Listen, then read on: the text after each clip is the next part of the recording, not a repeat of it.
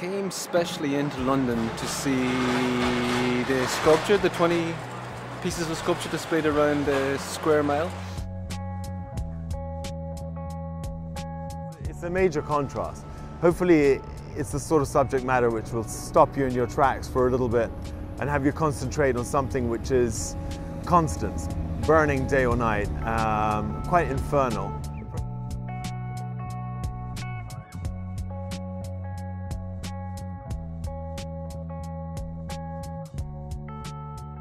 What is the fruit of a journey which took from Uruguay to Holland, a month's trip across the Atlantic, on which I brought 350 kilos of clay from Uruguay on board, and within that time made the busts of every single crew member.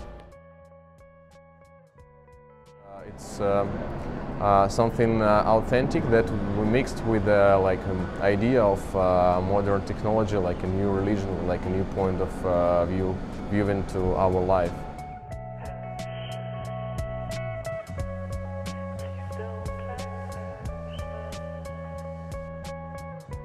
You don't have to be scared to go into a gallery. You can sit down somewhere nice and gaze upon a beautiful piece. This is the exciting thing about sculpture in the city, and even more exciting is that it's supported by local businesses who are really keen to have artworks near and around their buildings.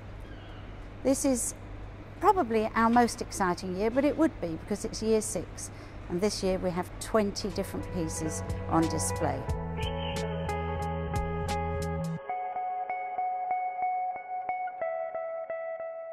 What I like about this project is that they are splattered around in different locations, so they are not that easy to spot. So it's about finding them and looking at the little details. The Sculpture in the City project represents the City of London and its project partners' commitment to improving the user experience of the urban realm of the Eastern Cluster, and delivers an important part of our cultural offer. And for the artist displayed, it offers them the opportunity to showcase their work in a unique urban environment.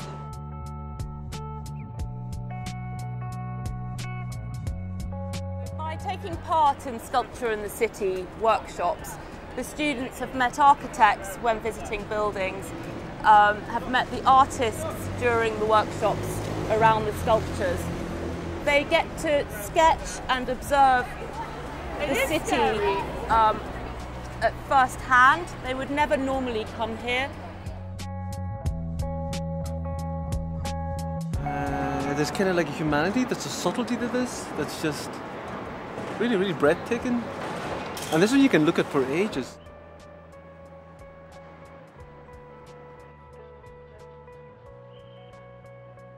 The convincing idea of sculpture in the city, it's in the city, it's for the people, and at the same time, it really stays all by itself, very quietly, but having a very strong presence.